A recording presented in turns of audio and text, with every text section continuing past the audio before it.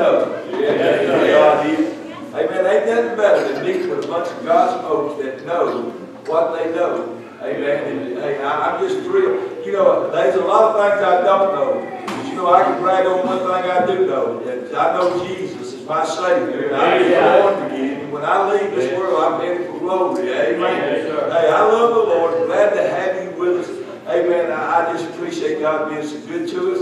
We had a good service this morning. God visited with us. We had a good time in the Lord. But tonight's another service. Tonight's another meal. Amen. I will be honest with you. Amen. I eat breakfast every morning. I'm a breakfast kind of person. But I'm also a lunch kind of person. And I'm also a supper kind of person. And I'm also a midnight snack kind of person. Amen. So it seems like every time I get up, I want something. And every time I come to church, it seems like I want more and more and more. Amen.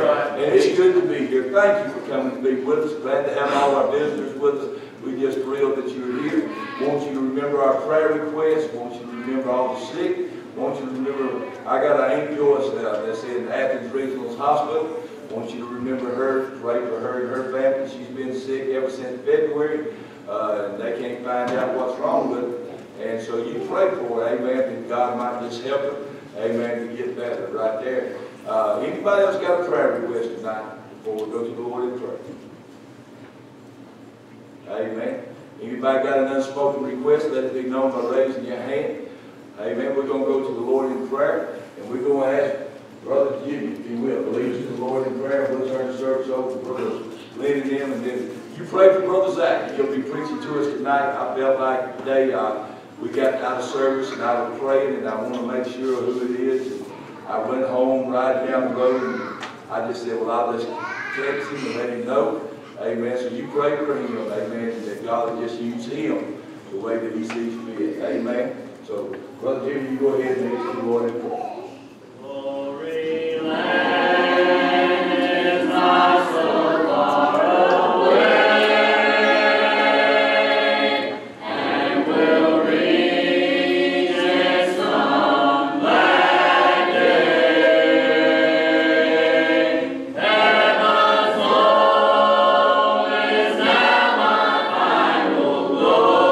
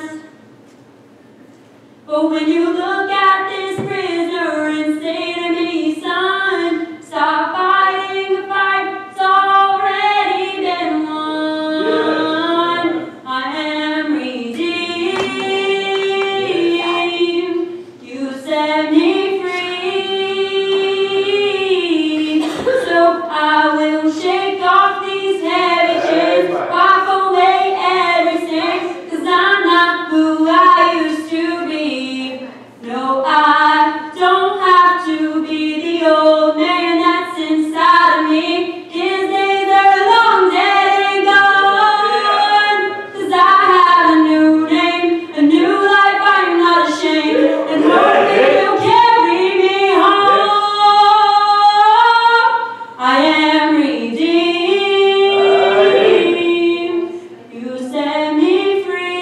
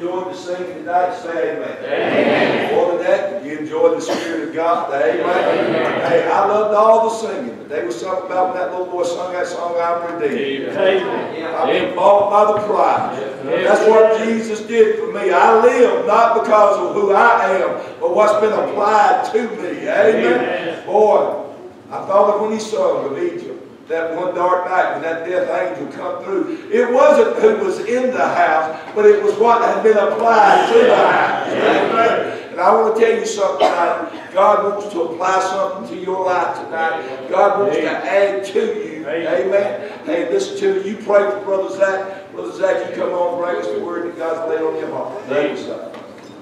Bless him, Lord. I'd like to say we love the Lord. We thank you for saving our soul. And I'm glad it's under that blood. I'm redeemed. I've been bought by the blood, and now it's under the blood. And I'm very thankful for that. For anything else is said, I'm thankful for that. For anything else is said, Jesus is why we're here. And His blood is the reason I can live today. For anything else is said, we've got to make sure that's known. That He's the reason we're here today.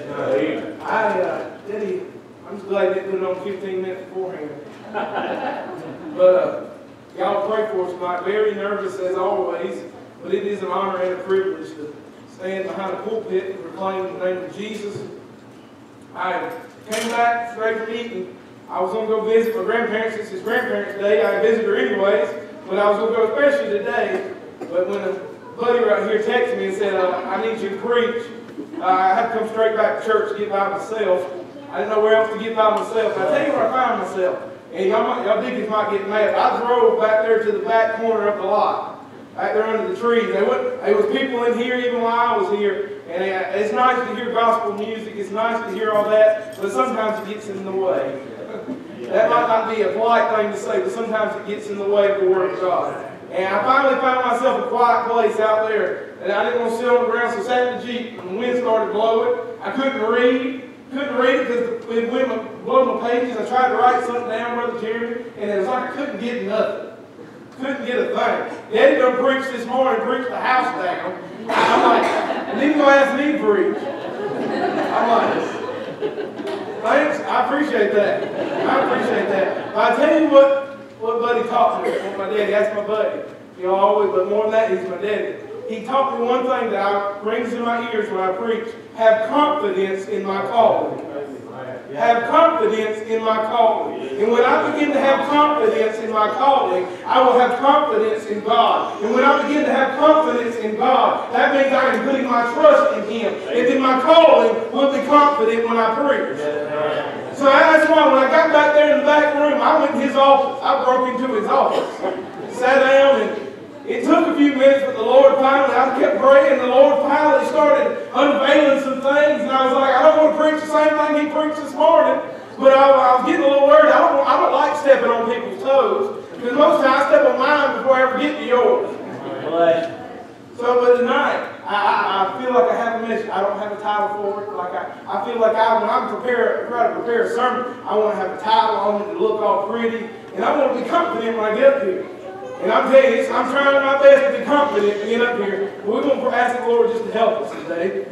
If you have your Bibles, John chapter number 8. This is where the Lord took us to.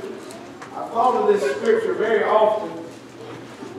And He really, I tell you, Brother Dean, when the Lord starts talking to you, you better get while they're getting good. I've learned that in my young age. I'm preaching, not preaching very long, but about 3 or 4 years, when you find something, you better go with it. He gives it to you, get as much as you can when He gives it. And when I begin to read this, it's amazing. It's amazing what the Holy Ghost begins to interpret the words for you, pretty much in my opinion. And He begins to speak to you and what it means. And I've heard so many good preaching in my lifetime. I've heard some of the best preaching in this world by itself have been saved by the preaching I've heard. If everybody would have heard it, Brother Glenn. Revivals. And it scares me to death because I've had preachers get up behind this pulpit that are a lot better than I am. And they're a lot more knowledgeable and they're a lot more powerful with God. They got a lot more power with God. And so it scares me when I get up here and it makes me real nervous. I'm not wanting to stand still. but I feel like I ramble sometimes. But I want you to know, I want to give God the glory for what we're about to see in this passage of Scripture. There's some glory going to come out of this. Whatever you're going through today, there's going to be some glory to come out of it. Paul said it this way. He said, for I reckon that the suffering of this present time is not worthy, not even worthy, praise God, to be compared to the glory that will be revealed in us. It's not worthy. I like that part. He said the suffering that we go through, it ain't even worthy to buy. Oh my goodness. When I begin to think about that, and I begin to think about this woman that's in this scripture, and I begin to see the things that she's gone through, and I begin, it's just amazing how the Holy Ghost speaks to you. But if you got your Bibles, John chapter 8, please stand with us for the reading of the Word of God. And I promise I won't ramble much anymore. I'll get straight to the point and we'll get out of here. I can hear Dairy Queen calling already. So let us read. The Bible says, Jesus went unto the Mount of Olives, and early in the morning he came again into the temple. And all the people came unto him, and he sat down and taught them. And the scribes and the Pharisees brought unto him a woman taken in adultery, when they had set her in the midst. And they say unto him, Master, this woman was taken in adultery in the very act. Now Moses in the law commanded us that such should be stoned, but what saith thou? This they said, tempting him, that they might have to accuse him. But Jesus stooped down, and with his finger wrote on the ground, as though he heard them not. So when they continued asking him, he lifted up himself, and said unto them, He that is without sin among you, let him first cast a stone at her. And again he stooped down, and he wrote on the ground. And they which heard it, being convicted by their own conscience, went out one by one, beginning at the eldest, even unto the last. And Jesus was left alone. And the woman standing in the midst, when Jesus had lifted up himself, and saw none but the woman, he said unto her, Woman, where are thine accusers? Hath no man condemned thee? She said, No man, Lord. And Jesus said unto her, Neither do I condemn thee. Go and sin no more. When I began to read the scripture today, the Lord began to speak to us. I remember Brother Eric Cranston preaching a message about the prodigal son. And I remember him, he talked about the setting. And I began to try to look into what the setting was at this point in time. And in this time, as you read down through there, it even kind of gives you hints. The scribes and the Pharisees, now we know who they are. They're too good for you folks, as I call them. They know the law better than anybody else. They know exactly how it's supposed to go. They are by the book, or at least they say they are. And they act the act, and they talk the talk, but they don't seem to walk the walk. And I begin to read into this and see what's happening here. Is we see they're tempting Jesus, and they're doing things to her. They want him gone. Jesus messed up everything that they had ever thought of. He messed it all up for them. He's the right. He's the one that came up, and it seemed like he messed up every tradition that they had, every ritual that they went through. He came, and it's just like he's messed it all up. And they don't like him. That's the simple way to put it. They do not like him. They want Jesus gone. They don't want him teaching. They don't want him preaching. They don't want him testifying. They don't want him doing anything but near them, because they are the religious figures in this point of time, in this setting. And I begin to look at that, and we begin to see, and when you read about a woman being caught in adultery, everybody knows what adultery is. It's cheating. It's cheating. That's the first definition of it. It's cheating. That's a nice way to put it. It's cheating. And when you find this, if you read in the book of Leviticus, that they did not follow the law. The ones that are supposed to know the law and know how it's done, they did not follow the law. The book of Leviticus says that you're supposed to bring a man and a woman when they're trying to catch Jesus and try to put him in a trap. Because what I want you to see is that when they come to Jesus, they're expecting him to say, stone her, put her away. And see, if he was to say that, then they'd have got upset and called the Romans, because the Romans didn't want you doing any kind of crucifixion or any kind of execution. They didn't want you doing none of that, Brother Jerry. They said, you Jews are not going to do that. That's up to us. So if he had said stone her, they'd have said, no, we're going to get the Romans. But if he said, no, don't stone her, they'd have said, you're breaking the law of Moses. They're saying you're doing this. So they're trying to get Jesus in a trap. These religious figures are trying to trap the one who made the laws. They're trying to trap the one who made everything. And that ought to tell you right there that they're not as smart as they think they are. They forgot to bring the man. They're a bunch of geniuses. They don't know the law as good as they thought they did.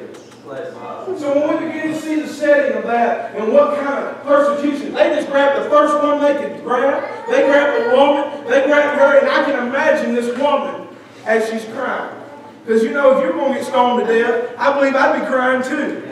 I believe I'd be upset. I believe I would be tormented by all the words they're probably calling her, by the names that's being called, by the things being said about her right to her face. I believe she was tormented right there. And when we begin to see that setting, we realize that she's dead. She's not dead yet, but in the world's eyes, she's about to die. She's dead meat. They about to stone her. They about to do away with her. They about to get rid of her if they have their way. We see the setting of it and what Jesus and this woman are going through. They're trying to trap Jesus and use this woman. And when we begin to see that, we begin to see the woman come into play. And when this woman comes into play, this is where I want to get to right now. We see the word adultery, which means cheating, which means she was cheating in an act on her husband or the man on his wife. When we see this, we begin to look at that word adultery and what else it means. And of course it means pretty much cheating. And here's some words that are synonyms, which are very similar to be compared with unfaithful, disloyal, falseless. And how many times have we been disloyal, falseless, and unfaithful? And how many times have we committed adultery against God? And how many times have we been the ones that should have been stoned? And how many times have we been the ones that should have been the one crying and been the one tormented? And how many times have you done something wrong? And how many times have I done something wrong? And how many times have people accused us of doing things wrong? And we still see this woman still being tormented. Anybody ever been tormented? Anybody ever? Y'all can talk to me. It's Sunday night. He didn't preach that long this morning. This morning's over with and gone. Hey, I'm telling you right now, there's folks being tormented in our church, whether you believe it or not. Whether they put on a good act or not, they're still being tormented. They're still being accused. They're still being persecuted. And they're still putting up with things. Whether you folks believe it or not, you can turn a blind eye, turn a deaf ear if you want to. Y'all boys can do whatever you want to, but there's still folks going through things. And when we begin to see this woman, I promise I'm going to get out as fast as I can. And I'm not doing a very good job, as I can tell. But I want to get out what God's got for me and what we've done. See, when we look at the setting, we see what the trap Jesus was in. It was a trap on the woman. But when we see the trap, it begins to turn into something greater. When we see what the scribes and the Pharisees begin to try to do, we start seeing the bigger picture of this appropriate moment. When we see this, we see the bigger picture, what's happening.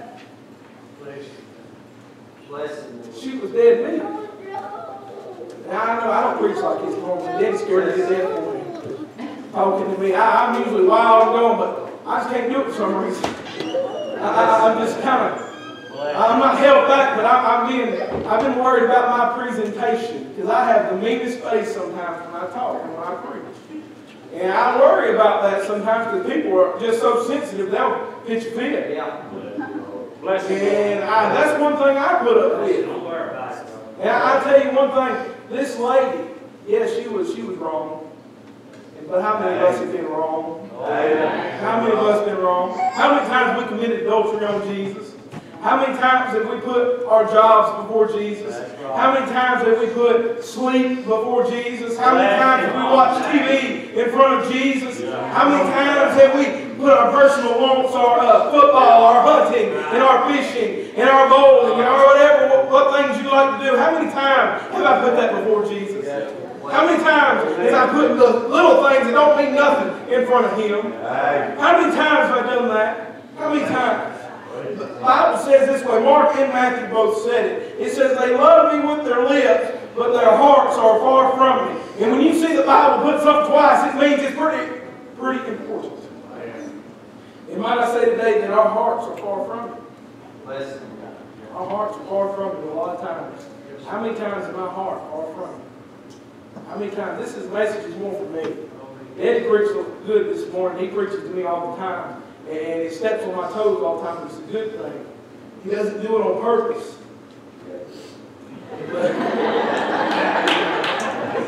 Bless Him, God. Help us, Lord. But how many times have we committed adultery on Jesus? How many times? How many times have we put this building before Jesus? Well, we didn't like that to happen. Put this building, you put your different things you want to do in your different clubs in the church and different things. You put them before Jesus. If you put Jesus before the building, put Jesus before the family, put Jesus. The Bible says, seek ye first the kingdom of God and all His righteousness, and all these things will be added unto you. So when we begin to put Him first, that's when everything else falls into place. That's when everything else falls into place. We might not say, how many times have we committed adultery against Jesus? Another thing I noticed in the scripture, God began to bring to her mind, we know that she committed adultery. We know that she was in the wrong, Brother Jerry. We know that she deserved to die according to the laws of Moses. She was in adultery. She was caught in the act of it. She deserved to die. How many times have we deserved to die when we were caught in the act of putting things before Christ? How many times have we deserved to die, but we did not, just because of His love? How many times? See, when we begin to look at that, and when we begin to look at the technicality of how Jesus used His word, and how Jesus said, He didn't say don't stone her, but He didn't say do stone her. He didn't say kill her, but He didn't say don't kill her. He just said he without sin. He said he without sin. There's nobody in that room except Him. That's right. Except the man standing there talking, everybody else had sin. So He didn't say, what He's saying right there, He did not condemn her, but He did not condone her actions. And how many times do we do that as church? We condemn and we condone. But we're not supposed to do neither. We're not supposed to condemn them. It is not my job to condemn you, Brother Glenn, when you do wrong. It is not my job to try to kill you. It's not my job to condemn you with the things you've been doing. But it's not I'm not supposed to condone it either. That's right. I ain't got to put up with it. I ain't got to be around it. I don't have to agree with it. Just because you're doing wrong don't mean I got to. Just because you want to go act crazy don't mean I got to. Just because you go out and act like any old way, I don't have to. And when we get some folks that are willing to stand on the foundation of the Word of God, who ain't afraid to say, I don't agree with you. That's the problem with the outer world. We get too politically correct. We afraid we're going to offend people and they're going to leave. And what I say, if you're ready to go, there's the door. I guess I'll be the mean one. There's too many folks trying to pet people. And I'm all about loving people. I'm all about going up, hugging them and wanting to help them and wanting to do right. But let me tell you something. If you don't want to do right, ain't nothing I can do to make you do right. And until you get that want to down on the inside, there ain't nothing nobody's going to say or do to change your mind. There ain't nothing nobody's going to do that's going to sway your actions. There ain't nothing nobody's going to do to change the direction you're going. Ain't nobody going to change it. Ain't nobody going to stop that woman in the middle of her doing her stuff. No, they condemned her. They crucified. They wanted to. I can't talk. They wanted to execute her. They wanted to do away with her. Bless Him, Lord. They didn't want her around. But they also didn't want Jesus around. They also tried to catch the man who did not come that the law would be done away with. The man who came that the law might be fulfilled. They wanted to do away with that man. They didn't even know who they were talking to when He was talking. They didn't know who He was, and He was standing in the midst of them. And how many times have He stood in the midst of Trinity Baptist Church, and we don't even know who He is? How many times has He rolled down the road with me, Brother Glenn, and I thought nobody's even there? How many times has He walked into OC, a local building, and walked there and sit beside me, and I act like He ain't even there? How many times does that happen? How many times the Holy Ghost walk in where you somewhere you ain't supposed to be, and He leans in your ear and says, you better get out of here? And how many times have I turned a deaf ear to it and kept doing what I'm doing? I am that woman. I'm guilty. I'm the guilty one. I've been in the place, whether folks know it or not. My mom and dad probably on no days that I would go go through things, Brother Jeremy, and I would feel like I'm so far away from God that nobody could help me. I have been there. I'm a good actor, honey. I can put off things you never know there's nothing wrong. But the King of Kings and the Lord of Lords, He knows exactly.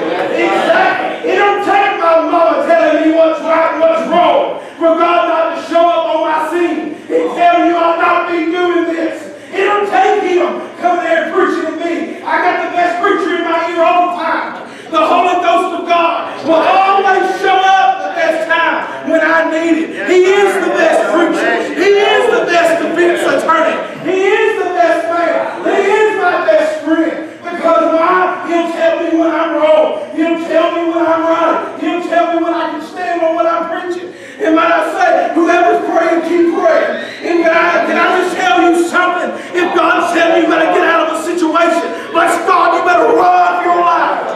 You better run with everything you got in you. You better jump over the things blocking you. You better knock down the people in front of you. Tell them to get out of the way. Don't let them stop you, Brother Jeremy. Because if not, you're going to die. Get out of there before you get killed. Before you're spiritually dead. There's too many folks spiritually dead walking in our churches. There's too many folks sitting in our pews. They're wasting away like corpses in a grave. They ain't doing nothing but smelling up this place. They ain't helping nobody. They definitely hurting themselves. They ain't helping nobody, but they just hurting everybody. That's right. I can tell you, my uncle works for Bear County. He is one of the men. He's one of the corners. If somebody gets killed, he'll come pick them up. If you leave that corpse there for a long enough time, you know, even us being alive, we'll begin to smell if we don't do certain things to bathe ourselves. And just like the Holy Spirit, the Spirit inside of us, if we don't maintain it, if we don't keep it up, it will begin to draw a stench. It'll be a spiritual stench that you got on you, and everybody will smell it. Everybody will smell it. Lord, help me get away from the message. Blessings. And I want you to realize that I am that woman. I have been there. I have done things I'm not supposed to. I have done things that nobody knows about but me and the Lord. And I've done things that I'm not proud of. And I've put up with things. And I've had to work my way back with God. It seemed like I had to pray. And I had to ask Him, I need you to talk to me. I need you to speak to me. Because I don't know about you, when you love somebody, you want to talk to them all the time. And I don't think, Jim, you love your wife. You can go back, you go crazy if you didn't talk to her over a week or so. And I know my daddy go crazy if he didn't talk to my mom about an hour or so. And might I say, when you love God, and He don't speak to you for a while, and He don't talk to you for a while, it'll bother you if you've ever been saved. If you're a born-again child of God. My daddy's one of my best men I know. And if he don't talk to me, bless God, it'll bother me. It'll mess with me. And you can tell in my face when something's wrong. And try letting one of them that I love dearly not talk to me and not speak to me. And see if it does not bother you, bother me. It'll bother me. I understand that my points, I'm just scattered all over the place, Brother Jerry. I don't know why. I'm not using this way, but I guess something's just trying to help me tonight. I need more help than anybody else. Because I'm the one that has the problems. I know y'all do too, but I'm the one that's up here preaching and trying to do right, and it seems like I'm fighting an uphill battle all the time. I know I'm not the only one. I know I'm not the only one sitting in this room fighting an uphill battle, but I know what it's like at my young age already to fight an uphill battle, trying to live for Christ, trying to preach for it, trying to do these things, and you get frustrated sometimes when people don't ask you to preach. And you get frustrated when you study and it seems like you're just dumb and can't figure nothing out. And you get frustrated when you deal with things. And you get frustrated and you try, and you try, and you try, and it seems like nothing works out. And I understand what it means to be frustrated. I understand what it means to be mad. I understand what it means to be upset. Is there anybody who understands that? I know everybody's had a day like that, when it seems like everybody's accusing you. Everybody's persecuting you, and nobody's there to defend you. Well, let me tell you something. There's always going to be somebody to defend you, honey. There's always going to be somebody that's going to stand up for you. He there. He's a lot better fighter than him. He can fight with just his words. There's a crowd of folks holding stones, and he says he without sin cast the first stone. And guess what? One by one they begin to become convicted of their sin. And from the eldest to the youngest, they marched their happy selves out of there. They knew they had sin in their life. They knew that they were messed up on the inside. They knew from the eldest, they probably figured it out first, that there was something wrong. I can't throw this at her. You know what I did last week? You know what I did last week? I can't forgive her because she's as bad as I am. She's as bad as I am. See, that's where we try to condemn folks. We try to blame them. I get mad and I'll do something stupid and I'll sin. I do it every day. And I want to blame you, Brother Jeremy. Well, Jeremy made me do it. Jeremy did it, so I guess I can do it. And cast the first stone. I got a little whiff of that ammonia stick this morning. Got a little whiff of it, Brother Jeremy. And we went to the garret. That's what I thought about. He without sin cast the first stone. Let me tell you. I know what I might be saying might be going under your head. I don't do good going over people's heads. I'm not that smart. But one of the biggest questions asked in this scripture, in my opinion, is what he wrote this thing. You know, all the sin in the room. This is just that. This next few things is just going to be my opinion, what he wrote. There's a couple of things I imagine that he might wrote. Mama, come up here. I'll borrow you for a second. I imagine with all the sin going on in the room, it'll be all right. I ain't going to rank you around like that does. I imagine with all the sin in the room, when he's saying, he without sin cast the first stone. I imagine with all that sin, he might have wrote, where sin did abound, grace much more. He might have wrote this. For the wages of sin is death. All of the gift of God is eternal. He might have said, he ain't said this yet, but he might have wrote it. Lord, forgive them, for they know not what they do. He might have wrote the definition of grace. He might have said it's undeserved favor. Oh, but here's better than that. He might have wrote my name for me. He might have said that old green boy down in Auburn. He's going to sin and he's going to do wrong. But there ain't nobody but me going to be his judge. There ain't nobody but me going to condemn him. But I ain't going to condone it, honey. I ain't going to tell him it's right. I ain't going to let him live that way. It might have said God ain't going to let you live the way you're living much longer. He's done had enough. I know what it's like, Brother Jerry. More than tell me that's another boy. And my daddy ain't got to tell me the Holy Ghost of God will come where I'm at. How many times have I heard my mama pray? And I can tell you one thing, Big Daddy. I can tell you these days he thought I was asleep. I'm 22 years old. And I hear him praying by my bedside. Well, I hear you talk about the Holy Ghost don't wake you up at 5:30 in the morning to hear something like that. You don't even know I heard it. Oh, but thank God somebody prayed for me. Thank God somebody stood in the way. When I should have got judgment and I should have been condemned, somebody stood in the center, in between me and them, in between me and the stone. There's somebody that stood in the balance. When she should have got the stone, she got the touch. Oh, my goodness, you say he didn't touch it. Oh, yes, he did. And what I say, this is just my opinion. It says in the first part of it that he began to write with his finger. And you know this is ground. It's just my opinion. You ain't got to believe it. You believe what you want to believe. This is what the Lord showed me. I believe all the stones that have been cast down. Mom, you're going to be the adult for don't do it. In the name of Jesus, don't do it. And I can see Jesus as he began to write. Where sin did abound, grace much more did abound. I begin where he sinned to write those things. This is the second time he's writing. He's done told him, he without sin cast the first stone. He's done told him that. Then he began to write again. I don't know what he wrote then. I ain't got no more opinion for that. But this is just my opinion. I'm sure the woman's still crying a little bit.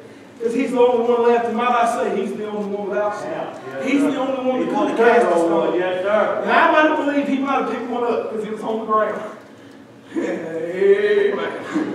I believe he might have picked one up. I believe he might have carried it around. I bet that woman was thinking, oh, he's going on without sin. He's the one that's going to kill me. Oh, but then he said, where are thy accusers? Well, where are they? And she said, and what she said, Mama, there are none, Lord. Neither do I condemn you. Go and sin no more. Yes, sir. What I say, he didn't condemn me. Oh, when I was sin and I do things wrong, Mama, he don't condemn me. He don't kill me when I should deserve to die. Glenn, he don't put that bone and just stamp me out. Oh, but he said, go and sin no more. I don't condemn you either. What does it mean when you don't condemn? That means there's undeserved favor. Just walk in the room. It's undeserved favor. Grace has been ushered in by the love of Christ. And now we have ability to live and be forgiven of sin. Because he did not throw a stone. That's right. And I tell you, I'm beginning to think about that stone. And I'm beginning to think about what stones represent in the Bible. I believe it's Joshua, they represent remembrance, things of 12 stones, or how many stones it was, they're supposed to be a remembrance to you and your children. I think about with Lazarus, how this was, when Jesus died, this was a symbol of their dead. But I think about in this scripture, this is a symbol of forgiveness. How the stone, they still lay on the ground. There's not a dead lady under them stones, Daddy. They're just piled up somewhere. And you see this rock, they probably did a lot bigger killing with. When we should have been hit in the head with these things for our sin. And when we should have been the ones that been piled underneath a bunch of rocks. And when we should have been the ones that hung on the cross and took those rusty nails. We should have been the one dealing with sin. But there was one who did not condemn us. There was one who said, no, no, no, I'm not going to do it. See, I like how Jesus answered it. He said, no, you ain't going to throw a stone at her. But no, you're not. You're not wrong. You're wrong the way you're doing it. Yes, she's wrong. But I'm about to show you a better way of how to take these stones. You don't need a stone. Jesus don't need a stone. He said, I condemn you. I don't condemn you. He said, go and sin no more. And if one thing I can give to me and to everybody here today, when we deserve death, here's what we ought to do. We ought to go and sin no more. We ought to go and sin no more, folks. We deserve those stones. Just like that woman. We deserve it. Just like that woman. We were supposed to be dead. And I begin to think about this verse right here. And it's very, very familiar scripture. Very good verse. Yeah, you don't get a song. And I'll be done. But it says, but God, who is rich in mercy, for his great love, wherewith he loved us, even when we were dead in sin. We were just like that woman. We should have been dead. We were there and we were a bunch of walking zombies. We were dead in sin. The walking dead was a real thing. We were dead in sin. And you might be dead in sin today, but let me tell you what can happen to you. He said, you were dead in sins, hath quickened us together with Christ. No, I like mine put it in parentheses. By grace ye are saved. And might I say, that's how we are. When we deserve the stones, and we deserve the persecutions, and we deserve the execution, Christ stood in the balance. Might I say today, Brother Jeremy, there are folks that Christ is standing in the balance between you and all hell. There's Christ standing in the balance between you and that.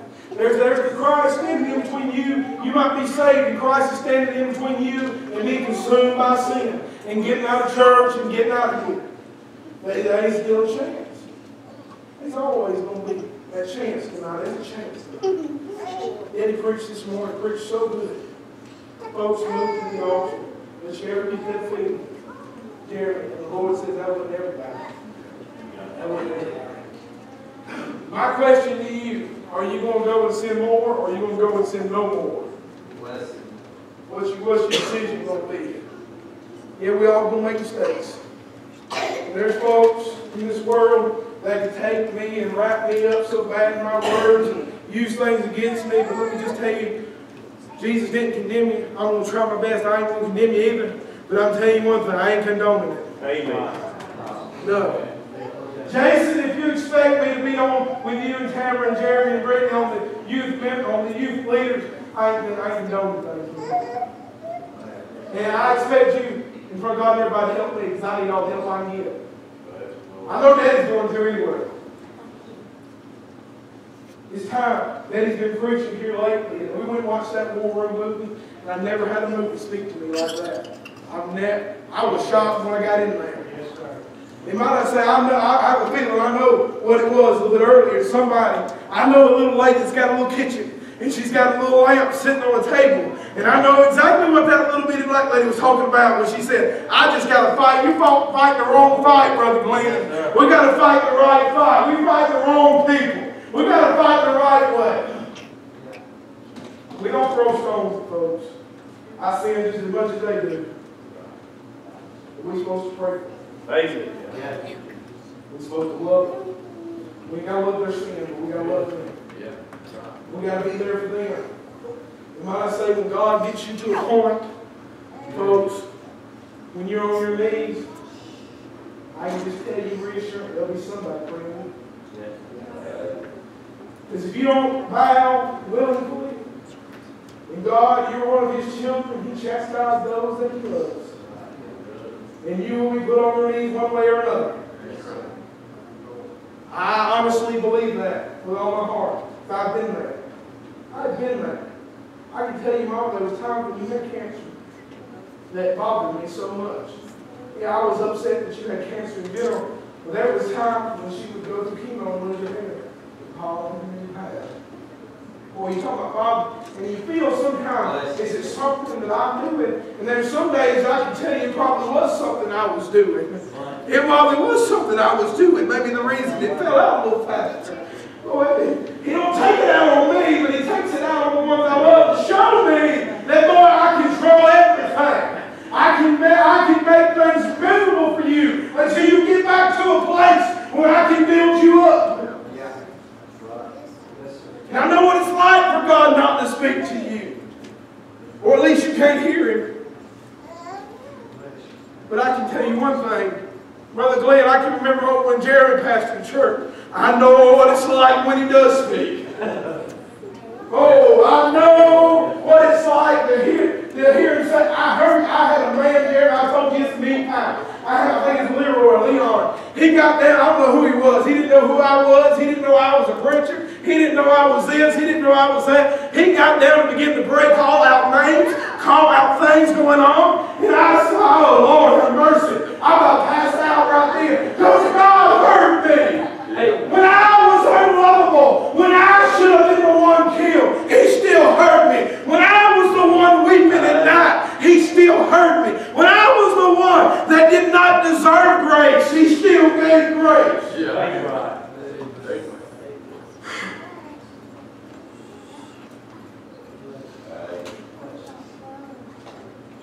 He don't need a stone. He didn't need it when He rose from the grave. He don't need one to condemn you. He don't need nothing. He can do it with His words. Might I say, I deeply am scared for folks, Brother Glenn, that do not want to heed the Word of God. I've learned, Mama, whether you know it or not, there's things that your children, folks, are going to go through that you might not ever know. You might know, but either way, you know now. There was a time, but it ain't been that long ago. I feel like Christmas, I was the poster boy child of being a Baptist kid. I felt that way at least. I was a good kid. Everybody liked me. I always tried to do right. I always tried to do what my daddy said. I messed up all the time. But there was times I was saved. Don't get me wrong. I've been saved since December the 20th, December 17th, year 2000. But there was times when I wasn't right with God. And it didn't matter if my dad was the pastor. It didn't matter if my nana can pray heaven down. It didn't matter. It didn't matter if Brother Jimmy, you my friend. There was times I wasn't right. I'll let everybody think it was. Honestly was. I can honestly stand here and tell you and confess before you people that I was that boy. I ain't no need to tell you what I did, things I did. I ain't gonna put in your business. That's God's business. Amen. I don't know what you done. Ain't none of my business. You and God handle it. But I can honestly tell you that there was times in my life where I would come home and just smile on my face, but then on the inside, crying. Because I didn't feel like God was listening. Didn't feel like He was listening. And I think about that woman when she was crying, and it's just my opinion of how Jesus might have just picked up a stone. He was going without sin, remember? He could have thrown it. He could have thrown that thing and killed her. But instead, He said, I can leave, I can leave. Lord, no more. My question today, anybody felt like that I've been here? I do. Oh, I sure do. Because I was, just like that woman, deserved to die. We all did, if you'll be honest. Deserved to die. All sin. I'm short, Lord God. None of us that are perfect. None of us are good. We're going to fall. There's somebody who loves us, willing to help us. Just say, go and sin no more. Get your song good.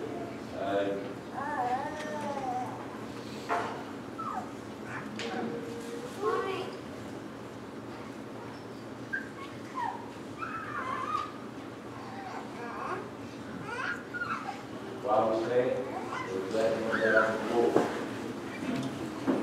I appreciate the Word of God.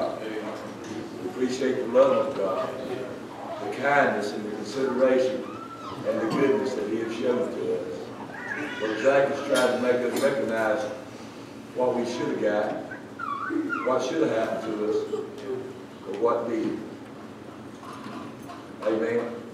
Tonight, how is it with you? Only you know your life. Only you know what God has spoke to you tonight. When you come and pray, when you come and make things right. We appreciate that. Appreciate that good prayer. Appreciate the good message. Amen. Appreciate you being here. I hope the Lord spoke to you tonight. Amen. But Jeremy said something in his prayer that brought back to my remembrance. You know, a condemned person, usually, when they're brought, they're set down, they have made the deal down. And, you know, as Zack preached, that lady was waiting to be stoned.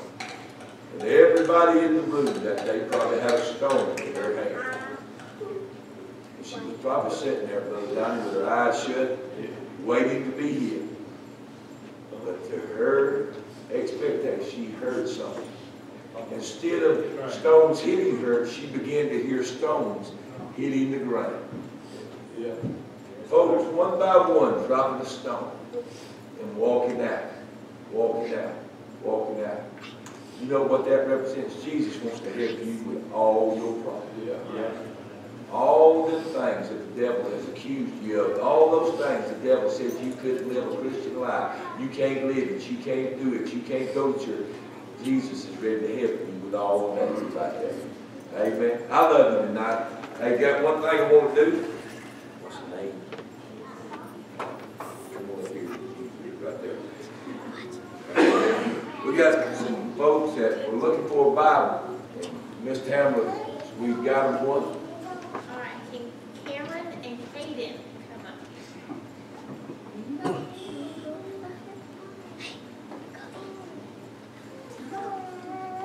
You ain't done nothing wrong. Come on, boy.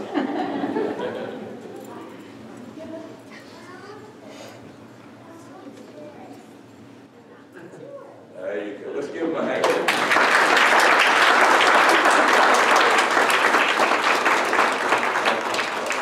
We were going out the door the other day, and them little boys looked at me and said, "Preacher." The other folks were getting the Bible, and they looked at me and said, "Preacher, we ain't got the Bible." We won't get the word out like that. Amen. So we appreciate that. Everybody remember Wednesday night prayer meeting. I mean, we have Bible study in here. We've been doing some mountain climbing in my class. We've reached the top of a few mountains. We're still climbing some. You pray for us. Brother Jeremy has the career class in the trailer.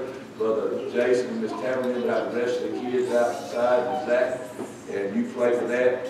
And just pray for everybody. And I just appreciate the Lord, how good He's been to us today. Amen. Brother Jimmy, you got the rest of our announcements. This Saturday, ladies' prayer meeting, business visitation, 11 o'clock. And Sunday will be Brotherhood. This coming Sunday. And Young at Heart is Saturday night.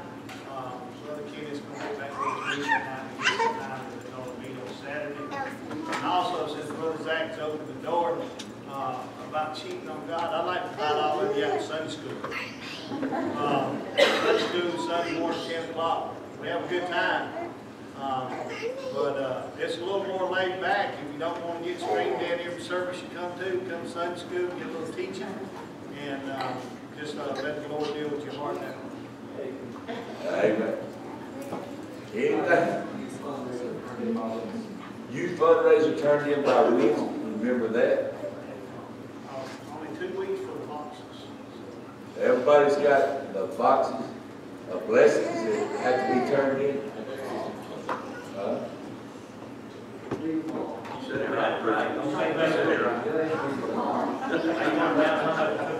I got folks coming to me, they have to drive out here. What? Alright, you got that part. Alright, so the boxes of blessings are supposed to be turned in by the 27th. Remember that. That's the boxes that are going out to the missionaries out west, and that way we can have them loaded up and ready to go. So remember that. I want to thank everybody for our special offering. Our church just had to buy a new heating air system that kind of deleted our funds and our building fund, and we set this Sunday aside to be an offering to finish our building fund. And God bless us this morning. We took up $7,631.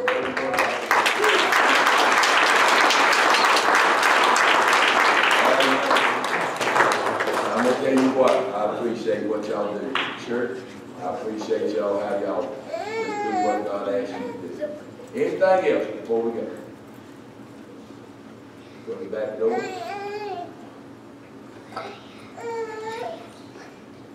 Bless you.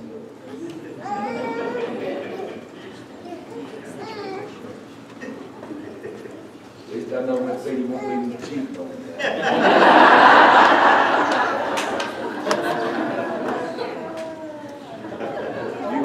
Amen.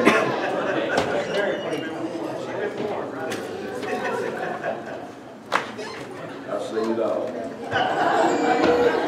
Nothing else. Stand to your feet. Turn around, shake hands with one another, and consider yourself dismissed.